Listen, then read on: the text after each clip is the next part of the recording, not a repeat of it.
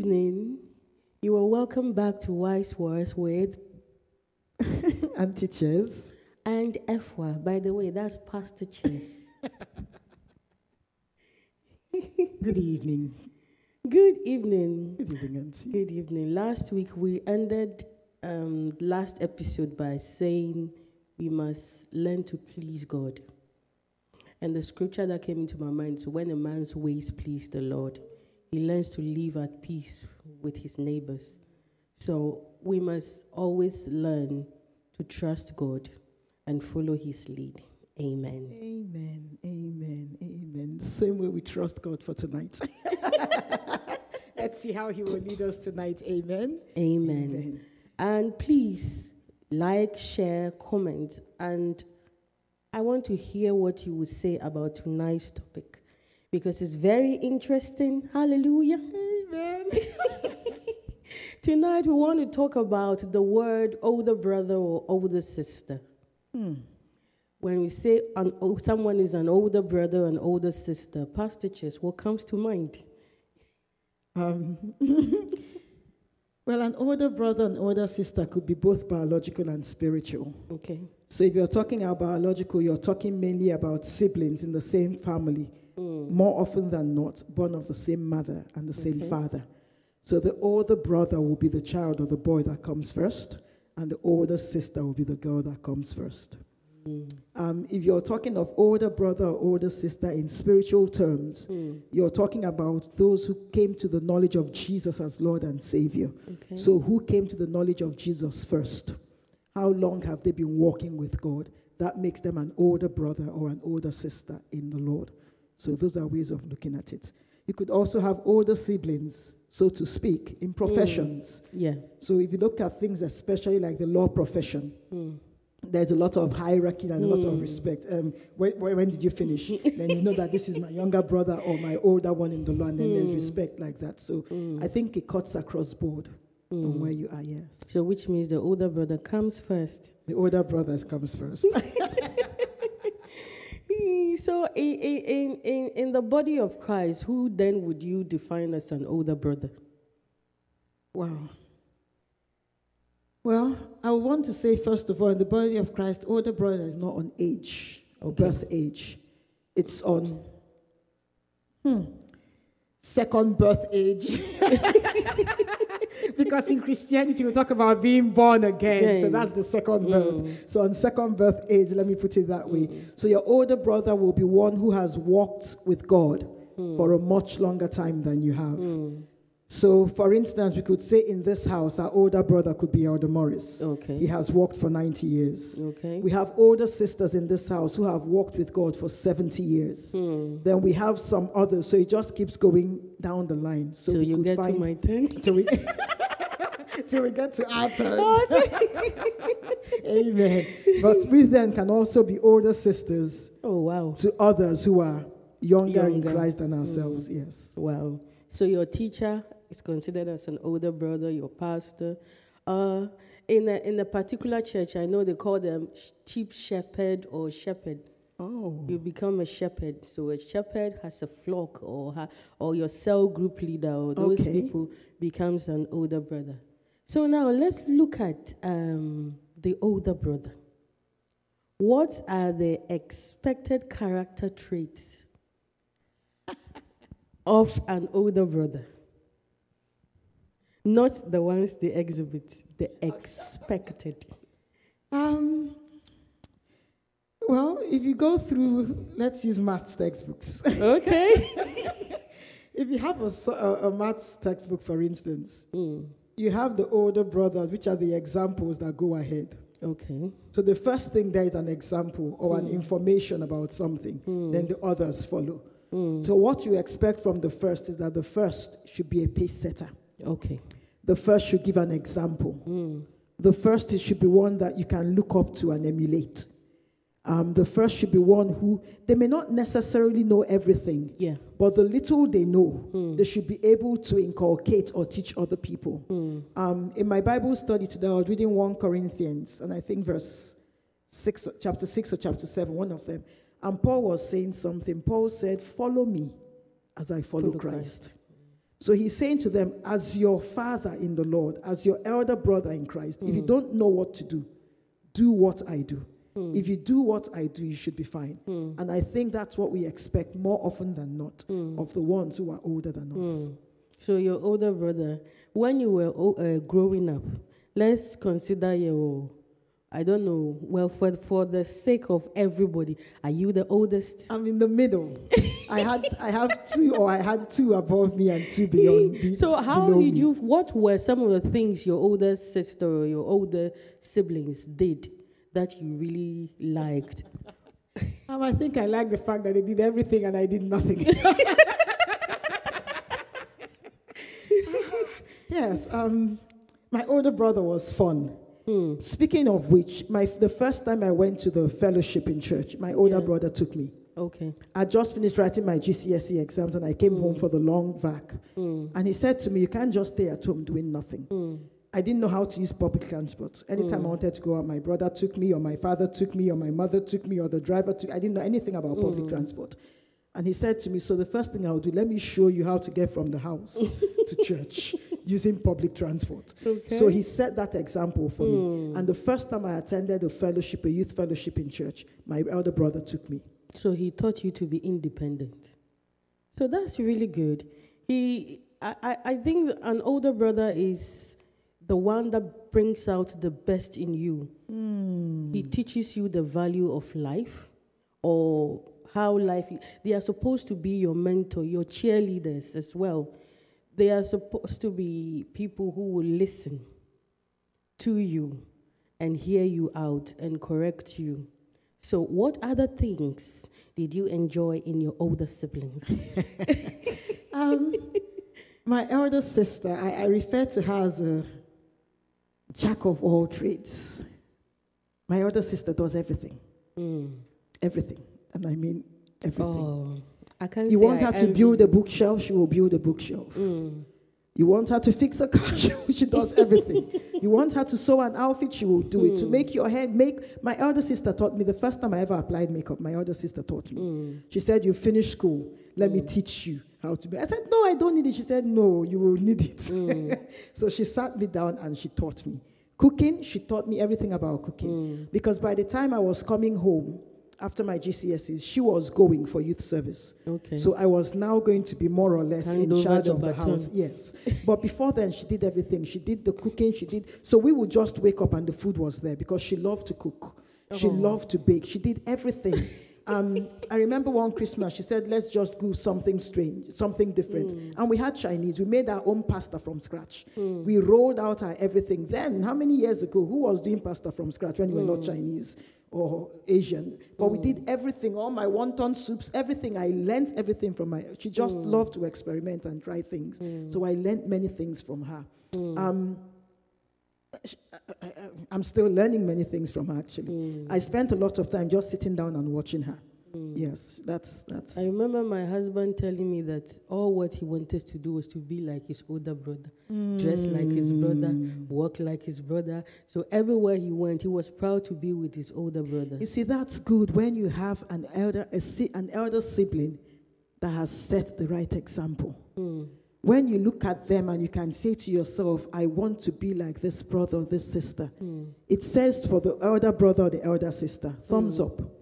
It means they have done something well. Because there are some elder brothers and elder sisters, the younger ones who will see and say, I hope I will never be like you. And I think that's where we need to begin to ask ourselves, are you an older sibling? The ones coming after you, what will they see? And that is one cry I have made for many years, especially in my walk with God. Because my elder brother said something to us many years ago. He said, you have a face that nobody can forget.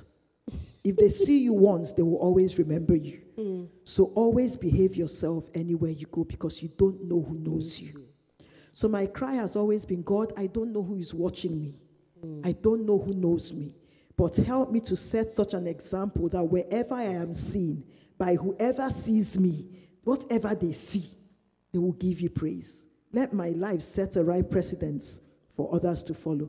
So I would say to Uncle Kuku's elder brother, kudos. That's super.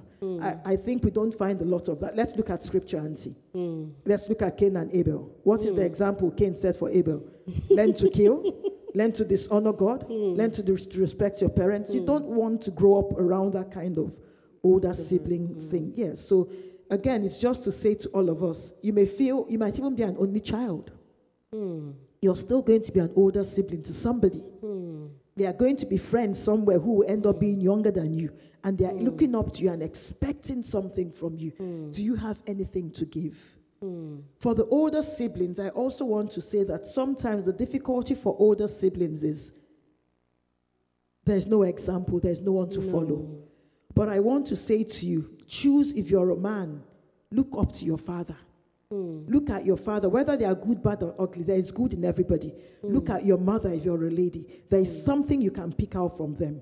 And begin to model yourself after those good things. And begin to draw a line and say, these bad things, God, don't let me pick them up.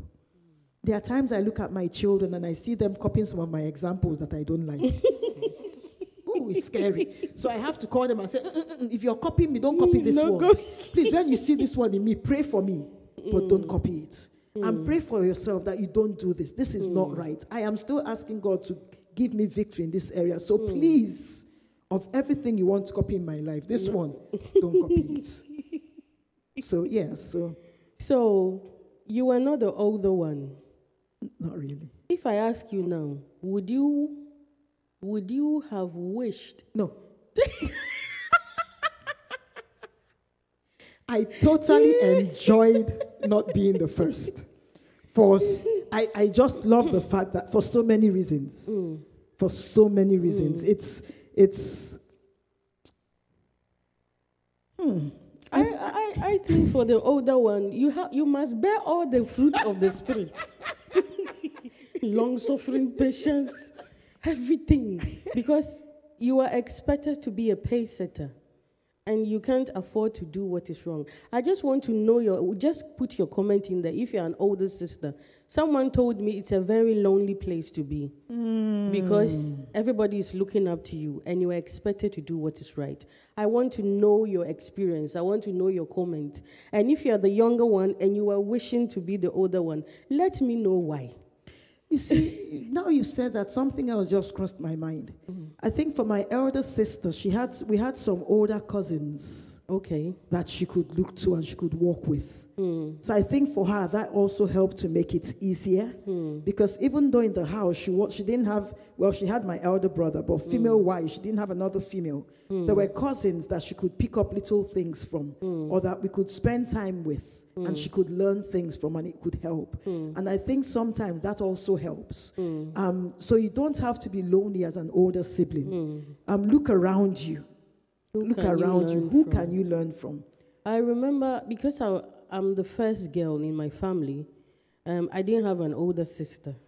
So we had youth fellowship and we had youth leaders. Well, my mentor was not a lady, actually. It was my youth leader who was a man. So most of the questions I should have asked my sister, I naively asked him because I didn't know who to ask. And he was patient enough to answer all my questions. It was later on that I found out, I could talk to the older female leaders. I was more comfortable talking to the male leaders. So I told them everything.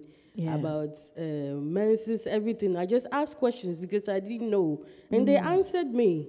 So, as you said, you have to find people you talk to. You talk to. You shouldn't be there alone as well. And I also think it's a place where you need your parents' support. Big time. Because there's so much they expect of you. It's a place where you learn from your mother or your father, and they're expecting you to teach the younger ones. And sometimes you are trying, but it's not working. You bear so much responsibility. You have to become a prayer warrior. You have to become an intercessor, because you keep talking and you have to be a good listener. Because at the end of the day, you have siblings. They are looking up to you. If you make mistakes, they will also Because you cannot do what is wrong and tell them to do right. It doesn't work that way. No. So you carry so much. You must learn to listen. You should be there for them. And I made mention of one of the fruit of the Spirit. You should have long suffering. And the Lord is your help. And patience. Because they will try you. Your siblings will try you. They will say all sorts of things. And for me, looking back in my life, I think there's so many things my mom did that I did not understand her. She would tell me, don't retaliate, be nice, the older one is to serve, blah, blah, blah. I felt she didn't like me, but now looking back, I'm seeing that she was teaching me the characteristics or what an older what is expected of an older sibling, but I felt it was too hard for me. I would just say that I was listening to some young children yesterday telling their parents about the challenges and difficulties they face. And one of the things that struck me was they said, parents tell us many things without explaining. Yeah. So we have no clue why you are telling us these things and what they mean. So for parents who are expecting their first children to behave, sit properly, talk properly, tell them why. Teach them with patience. Remember that for those of us who are also parents, when you had your first child, you had no clue what to do. And you were looking for somebody to teach you. And you made mistakes along the way, but you didn't flog yourself. No. So why do you want to flog and shout at the little child who is trying to do things without any guidance, without any knowledge of why they are doing what they are doing? So let's also learn to be patient. Let's teach them. And I just want to say to those who are older siblings, either brothers or sisters, who felt that they were mistreated by their parents, who felt that the hands of their parents upon their heads was too heavy. Could I just plead with you tonight and just say, I'm sorry? On behalf of your parents, your mom and your dad, could I just say, I'm sorry? Sometimes people act based on what they know. If they knew better, the honest truth is they would have done better. They just treated you based on what they knew and understood at that time to be their best course of action. So I'll plead with you, please, whatever pains they caused you, we are sorry. Please forgive them. Ask God to heal you from whatever bitterness came up from there and to take you forward so that you can be the best that God called you to be. That's one. And then secondly, you don't transfer that anger and animosity onto your own children. Because sometimes it just continues down the line because we haven't dealt with it. Yes. So. Wow. I think this is an interesting topic. I wanted us to look at the older family, older brother or older sister in the lives of Bible characters. But looking at the time, I think we'll carry on next week. Amen. So just in case, if you've been an elder sibling, older brother or older sister, put something down for us. Yeah. So we have something we can run with and something we can chew. What were your challenges? What were your victories, etc.? What were the questions you fought with? So that when we are talking, we have a platform and a basis on which to present it and present it properly. Thank you very much. And for my older siblings out there, don't worry, Jesus is your helper. Amen. Always and forever. Thank you, Lord. So see you next week, and God bless you. Please remember to like, share, and subscribe. And hit the bell button. Amen. You have been with Efua and Auntie Cheers. God bless you, and good night.